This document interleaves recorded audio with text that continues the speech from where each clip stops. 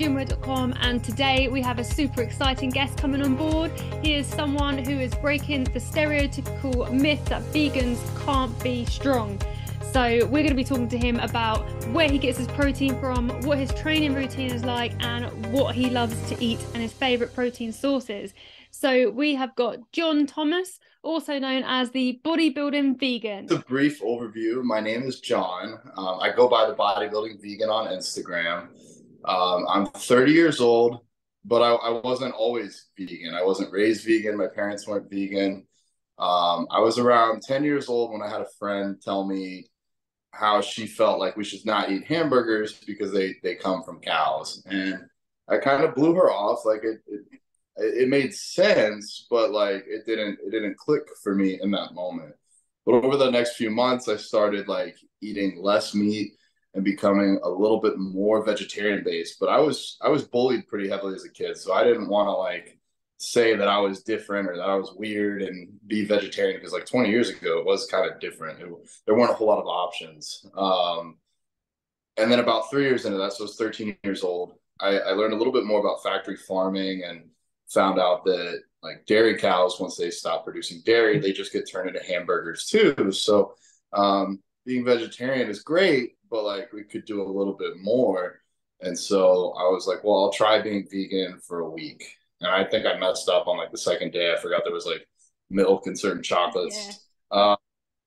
But I was a 13-year-old kid. I didn't really know, and there weren't the options there are today, but it's been 17 years now. And so I've been vegan for more than half my life. I started working out at 15 years old. So all the muscle that I've built has been entirely from plants. There's been no animal. Yeah. So in some ways that's cool. It's like, this is what I've been able to do. I'm 250 pounds just through, plant protein, no animal proteins at all. But I don't have that framework of like, oh, this is how I felt before and this is how I felt after.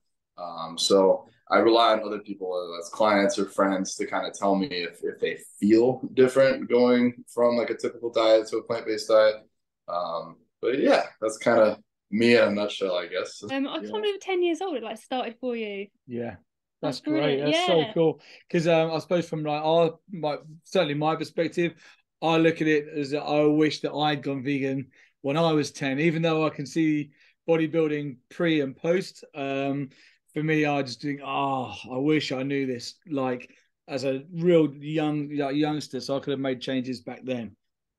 Yeah. For me, I'm glad that I wasn't, in some ways, I'm glad that I wasn't raised vegan. I'm glad that it was a choice, and at least on my journey, it took me time to get there, because it allows me to have compassion and understanding for people that aren't there yet. I feel like in a lot of cases, vegans will look back with the knowledge they have now and be like, well, look at what you guys are doing wrong, when even just a few years ago, they might have been in those same shoes. So I think being able to connect and be like, hey, I wasn't always that way, or I used to think in the same ways you think. It allows us to connect with people, and I think that connection is what might allow our message to spread a little bit more. Yeah. 100%. Yeah, we were definitely guilty of that. Like, we went vegan. We saw 30 seconds of the dairy industry as well. Went vegan immediately, and you end up with this sort of this rage, this desire that like, your brain's scrambled and you just want to run out. And we ran out to family and friends, and like the way that we outreached within the first 2 weeks is perhaps different to how we'd have approached the situation now. So that's definitely a really valid point. Learning how to get your message across to people in a way that they listen. Yeah. And when they see guys like you, 250 pounds, saying, I eat plants, it's a great message to be putting out to people. Yeah, you're really busting that stereotypical vegan, which is awesome. Yeah, that, I feel like I was kind of reflecting on this last night. Like, I don't necessarily feel like this is like my fate or like my destiny that I have to be a vegan bodybuilder. Like, it's not necessarily something I'm forced into, but it is one path for me that I can choose to live.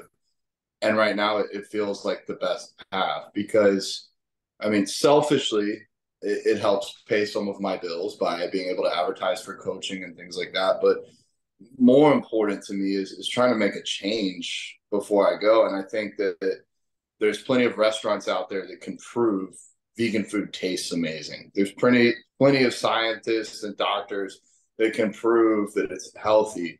But I do get met in the gym with a lot of young guys that want to be a bodybuilder, that want to grow, and they're like, "Well, I actually agree with a lot of your ethical beliefs. It's just I don't think I could grow without doing this. I couldn't achieve my goals without eating meat." And it's hopefully I can show through at least my own efforts that this is possible. And now, like, you guys, like, over the years, more and more people have been getting into this, and it's really cool that it's not just any one person. It's like a collective movement. So the fact that we can even get on this podcast and show it, like, really shows what we can do as a team.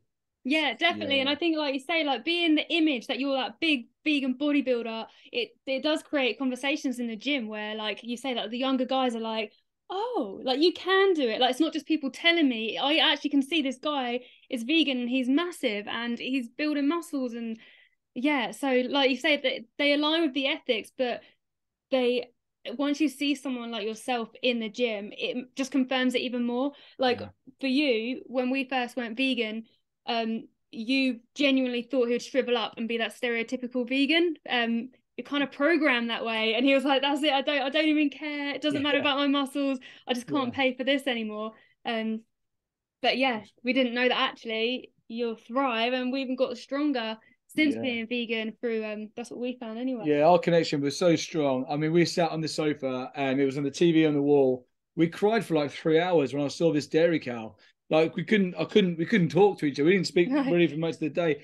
We were like, that's it. You know, if bodybuilding stops now, if everything stops now, so be it. Like, I'm never paying for this ever again. If that's the case, fine. And it was only over the weeks and the month, actually a really short space of time, I realized how good it was.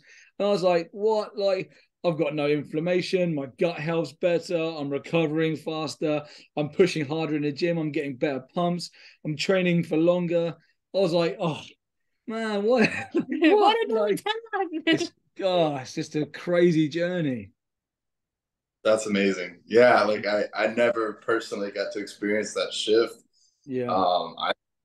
I would say you guys as a couple are lucky to have gone through that at the same time and be in the same mental space, because some people, it takes a long time to see this. Some people never even open up to it. And I know my own experience, it can make dating or relationships hard. So it's cool that you guys were so in sync, right? When it happened. Yeah, I never realized how lucky we were until I started speaking to other vegans who are like, oh, my husband or my wife or my partner just like won't even watch the footage, or they won't change, or that's got to be really tricky. So I'm actually really grateful that we both were sat here together watching it. Both our mindsets were like, boom, like, that's it, we're vegan. We had that epiphany moment. It was mad. So the main question I'm sure everyone would want to ask you is, where do you get your protein? What's your protein sources, and what do you say to people who ask you? You know, usually I would turn it back on them and be like, well, where do you get your protein? Because I get about 40 grams a day. I don't have any issues. So I think getting more into this, there is a vegan from a health standpoint, and then there's a vegan from a bodybuilding standpoint. Those are two very different things. If you're watching this and you just want to be vegan or you just want to be healthy, I wouldn't even worry about protein. I just worry about eating healthy foods. If you eat largely unprocessed foods, you're going to get all the protein that you need. Especially if you live somewhere like in America, like, it's just so easy to get protein. So I wouldn't really worry. Now, if you are trying to be a bodybuilder, a few different things come into play.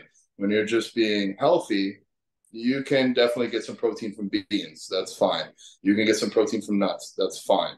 But on a bodybuilding side, if you try and base your protein off of like beans and nuts, you're going to get so much other fiber and carbs and fats with those foods that your body, at least at my level, where I'm eating 4,000 to 5,000 calories a day, my body won't be able to keep up with all those like fibers and things that are going to slow down your digestion. So I guess like the top bodybuilding protein sources that I use, I do a lot of seitan, which is made from vital wheat gluten, a lot of TVP, which is textured vegetable protein. It comes from soy. I do tofu as well, and then pea protein isolate, like in protein shakes or like smoothie bowls.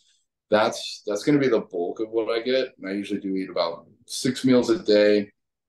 Each meal is probably around 50 to 60 grams of protein. Right now, my coach has me at 340 grams of protein a day. So. Nice. So difficult, isn't it? It's really tough getting that. Yeah. And so much variety as well. Yeah. Like everyone thinks that you can only eat like just vegetables and salad and that's it. And there's so much more variety, actually, different ways to get your protein in. Yeah. We never ate such a variety of food since before being vegan. It was really restrictive diets. It was, it was chickens, rice, broccoli 6 times a day, and it's just so boring. And then you look back now and you think, if I wanted it to make it taste nice, I put plants on it. It's just mad. And then you go vegan, everyone's that must be so restrictive. I've eaten more vegetables in the last 2.5 years than I ever have. Like it's crazy. Yeah, you're doing it right. When I first started, I just ate a lot of like the vegan junk foods or like peanut butter and jelly sandwich. I didn't really love vegetables. I'll thank competing for that, being on a contest prep diet and eliminating so many foods for so long and being so hungry kind of changed my brain to where like before you couldn't have paid me to eat like a raw carrot, but now I'll eat carrot. First thing but I'll eat it.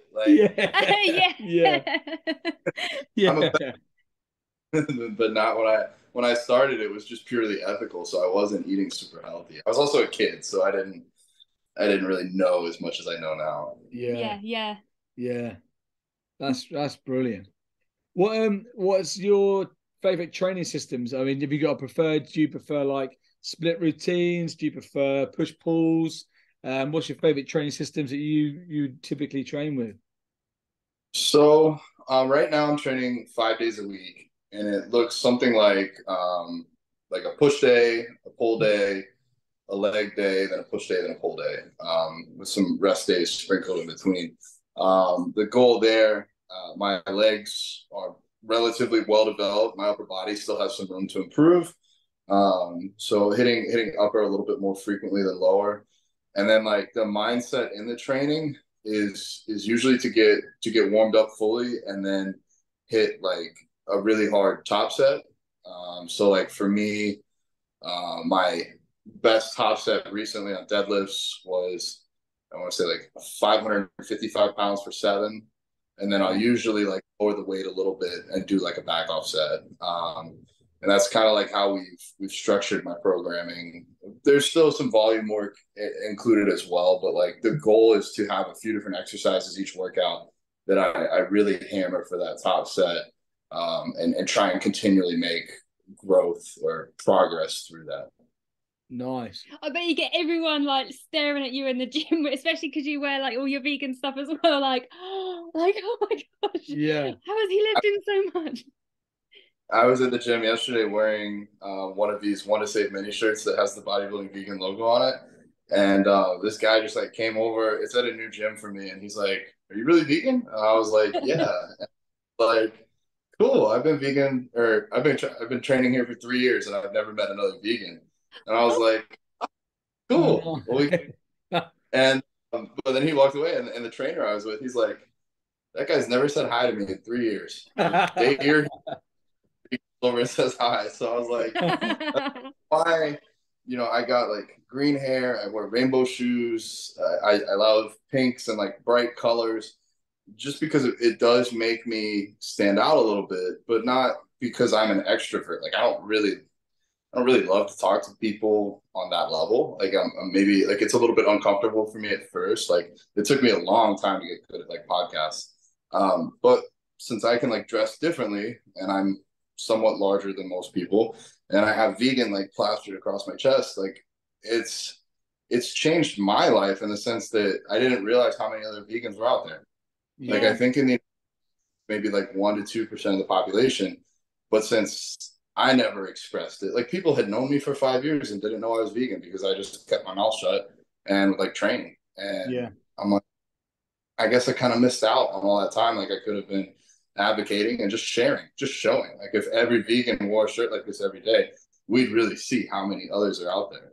Yeah, Yeah. definitely. And I'm a bit similar. Like we do a lot of activism, and it's not in me at all to be on the street talking to people about this. But you do whatever you can for the animals. But so many people who are nervous could just put on a t-shirt or anything just to connect with other people or plant seeds in other people's minds. Yeah. Which is an easier thing to do, isn't it? It's all forms of So, activism, isn't, even though not speaking to anyone, wearing that t-shirt and standing out in a crowd, it catches people's minds. Even if they don't even speak to you, they go home.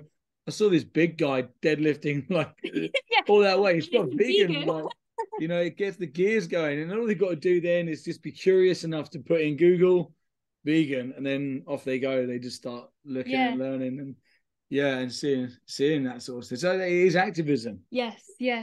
on it all them levels. Do you find yourself that it's good activism in the gym or on your social medias and Oh yeah, like so I used to just make friends and they would ask for my Instagram and my Instagram handle is the bodybuilding vegan. And that would usually be when they realized because Yeah. I wouldn't share anything like that. And they'd be like, oh wait, are you really? And like people will do that now when they come up and see the shirt. They'll be like, are you really vegan or is that like a joke?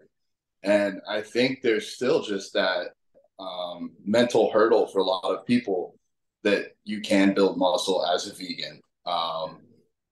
So yeah, I pretty much I've told I told other people until I get a head tattoo that says vegan, I'm gonna wear the shirts. So Yeah. if I get tired, I'll put it on my head. It will be impossible to miss, and then people won't. from all angles, everyone will know that's Yeah. vegan guys lift so much. It's just, I think it's really cool, like normalizing it in places like gyms and things like that. Where typically bro science would people talk about how much animals that they eat, but by normalizing it and by showing up with your vegan stuff on, I mean, that's half the reason why Vegan Muscle come about, because after going vegan, we went and bought all the vegan t-shirts, and I didn't want to wear a t-shirt if it didn't have something for the animals on it.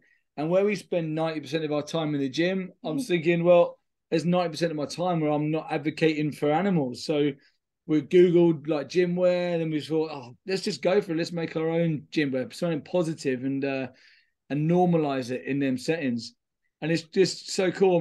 Saturday, we're off to London to train with a fully vegan rugby team, the Green Gazelles, and so cool. there's 200 members of this team from all different age groups. Half of them are military. We're talking to them, and they got vegan med packs, like field packs and stuff now. And it's just cool to see it normalizing in these positions where you think change is happening, where it's coming around. That is incredible. I didn't even know that there were vegan rugby teams, or even options for the military. Like because last I checked, I had a friend that was through Instagram, was in the military in the United States, and like they were mostly vegan. Like they wanted to be vegan, but there were times where it just wasn't practical for them to be vegan in the field. So it's really cool that you guys are a step ahead. Yeah. It's going to be good fun on Saturday. I don't know what's going to. Yeah, I can't wait for that. On days where you don't always feel motivated for the gym, how do you put yourself in a position where you're like, no, I've got to go anyway? Or do you take those days as a rest day? It depends on the day. I try to be a little bit more respectful than when I was younger. When I was younger, like even if I was sick, I would go to the gym. Like nothing would stop me. And I realize now that's a bit selfish. If I'm not sick and it's just kind of like a battle of mental will, I'll usually show up. I'll at least go. And then I'll tell myself, like there was one day where I had to drive like 6 hours and then meal prep for like 2 or 3 hours. And like that was the only time I was going to go to the gym after that. Like I was just shot like that day. And I was like, well, let's at least go and if it sucks, you can go home. Once I got there and I went through a few sets, I was able to do that workout okay. I do struggle sometimes with the pressure of this. Like, I do feel like I'm wearing this shirt. I'm representing vegans. So if I have a bad day in the gym, if I don't hit, what's funny is I know my numbers. Nobody else knows mine. Nobody knows if I made a or not. So like, even on like bad days, I've had people come up and be like, "Oh yeah, good job," and I'm like, "That was 3 less than last week," but I just like say thank you anyways. But I think that's harder for me. Less on the physical side, more on the mental side of, if I don't do my best, I'm like kind of letting the animals down, or I'm letting this image down, or saying, or vice versa. Like, if I'm angry in the gym, if I look like an asshole that day, well, now I'm just that asshole vegan. I'm not, whoever I am. So, I guess like if somebody's looking for advice, I would say at least show up, see how you feel, but also be realistic. Like, if you're that type of person that never misses a day and you love the gym more than anything else and you're just not feeling it that day, you're probably going to still be there tomorrow. So you could go home. The last thing, like what I advise my clients is, do what you feel truly safe doing. Like if you're, I guess it depends. Like me, when I went through a breakup, the gym was the only thing that like I had to look forward to that day. On my off days, like I noticed I was more depressed on my off days. But if you're going through it so much that you can't focus and you drop a weight on your foot, or you get injured, or you lift too angry, it's not going to do any favors either. So I guess I've really made this long, but I guess like the biggest thing for me personally, I try to be really in tune with myself. Like, am I just tired? Is it something I can get past? Or am I going to be so mentally distracted by what's going on that it's probably safer for me to not go get hurt? Yeah. Kind of judge it by how you're feeling that day. We can definitely relate to the letting the animals down thing. And I suppose because there's the two of us, like we use that. So like I'll come in, I'll be like, oh, Mel's like, but the animals, and we got to go out and stuff. I'm like, oh, okay, right. We start getting the stuff together. And it's mad what you can do for the strength of others, more for the strength for yourself. So, when you have the animals in mind, for me, and I do weird things like we do it to each other in the sets. So we could be doing, like, say, for example, squats. And I go in thinking, okay, I'm going to get 8.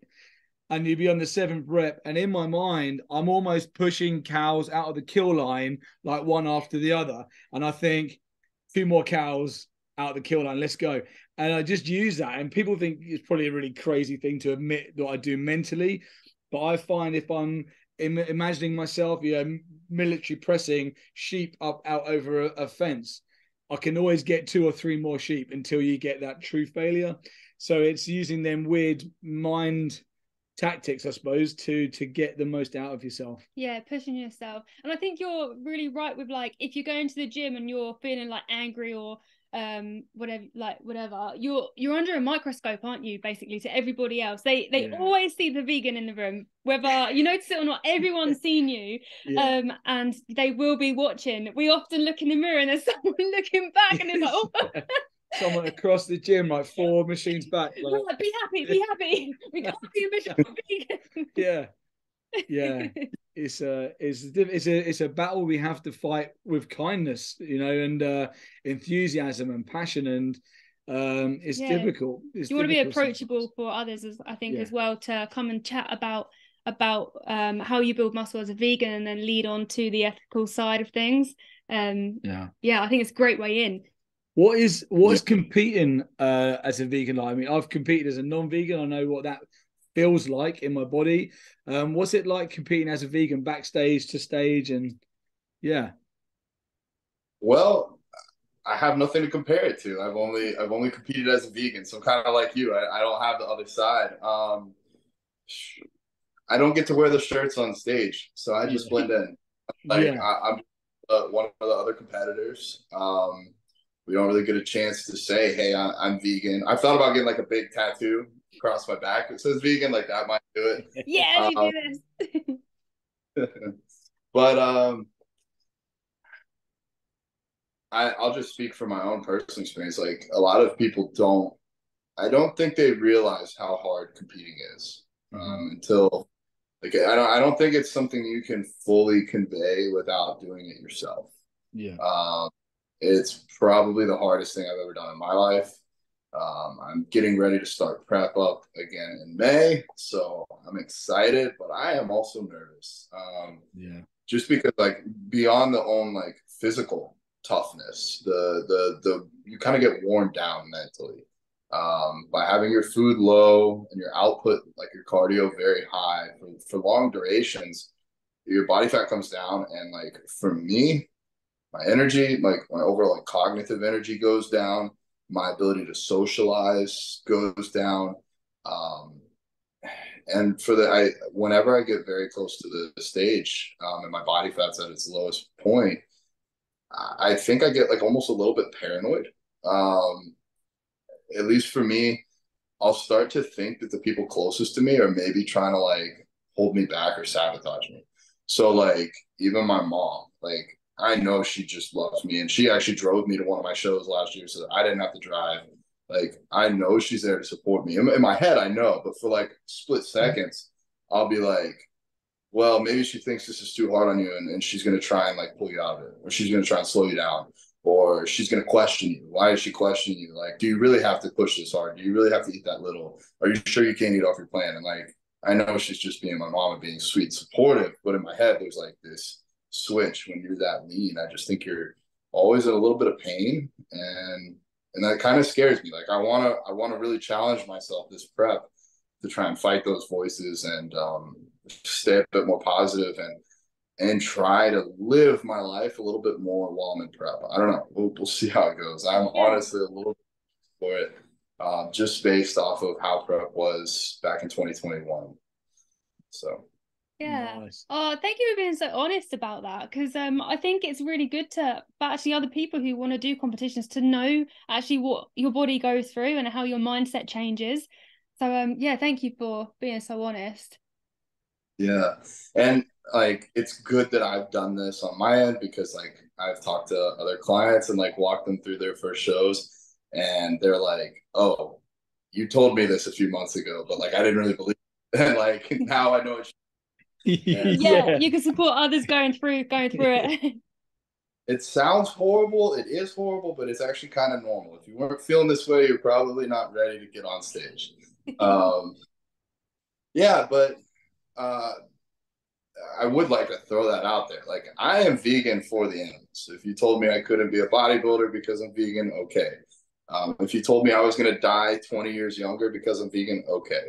I am not vegan for the health. I am vegan just for the animals. But bodybuilding is definitely not healthy. Working out is healthy. Being fit is healthy. Lifting weights is healthy. But competing, I tell everyone, it's not healthy. So don't get the two confused. Like being a vegan bodybuilder doesn't mean you're a healthy bodybuilder. It's still our bodies aren't meant to be that lean in the prep phase. They're not meant to be as big as they are in the off season. So they're just two passions of mine. One, activism, caring for the animals, and then also bodybuilding. So Yeah. Yeah, I think we definitely align with our passions. We're 100% the same as you. Yeah, that's why we love you so much. Like, Yeah, your ethics there, and like you say, you're like, if I die 20 years younger, who cares? Yeah. Like, I can't pay for that. Yeah, I love that. luck What's your being vegan is healthier, so we will all live longer for it. So Yeah, yeah, yeah, yeah, but yeah, it is healthier. yeah, But it's yeah. what It's if? just a really smug coincidence that it all lines up perfectly. It's all It's brilliant. benefit. It's like, Such a oh, benefit. yeah. Yeah, but it's crazy when you try and talk to people about it, how when you can come at any different angle, like it ties up. It's an airtight thing. Like it's difficult to get across to people, but we are winning. We're getting there. Yeah. Well, I was going to ask, what's your favorite exercise? What's your favorite body part to train? What's your favorite exercise? oh, that's a good question. Oh man, I Or don't maybe know. what's your Like worst? you told me like I have one session left and then I'm gonna die. It would have to it would have to be legs, just because I guess there's something in my being of like the amount of pain that you're in while you do legs, like you really feel alive. Like you feel dead and Yeah. at the same. You feel very alive. Yeah. So probably legs is almost like a spiritual like experience for me because I'll get nervous the morning of. It's the only time I've ever thrown up while training. Yeah. It's hard. So probably legs. I don't love deadlifts from like a lift. Like I probably really actually dislike them, but the satisfaction I get when I hit a new PR, like that's probably like the best feeling in the world for me. So maybe deadlifts. I don't know. Like if I was just gonna do like a fun workout, something like arms, but like that's not as fun as like killing yourself in the gym. I don't know. Yeah. I'm weird. Yeah. Yeah. It's not quite as spiritual as leg day, but it's just, yeah, I know. Yeah. It's like I wake up, I'm like, oh, it's leg day. But after it, I'm so glad I went. So Yeah. Yeah. Shaking down the stairs, just like, The feeling yeah, after you got the- it. Yeah. And to yeah. finish off, what is your favorite vegan meal? Oh, yeah. Okay. Here this is coming. So it's hard because there's a lot, but like I'm pretty easy here. A good vegan pizza is probably like my favorite, like very off-plan cheat meal. Um, I don't know. I just love like the crunchiness of the crust with all the different flavors. I just went to this place. I'm in Tampa right now, Tampa, Florida, and they had it's a burger pizza, and it's been like 17 years since I've had McDonald's, but it tasted like a McDonald's burger on it was so good. I mean that like compliment, like the food that I would like grew up on. It took me back. So that's probably like if I can have anything cheat meal, probably something like a pizza.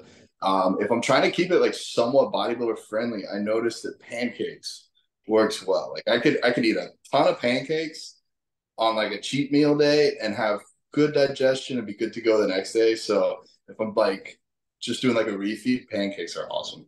Yeah. Amazing. I love that. Yeah. Before arm day, then just get that big pump of all that pancakes in there. Yeah. Yeah.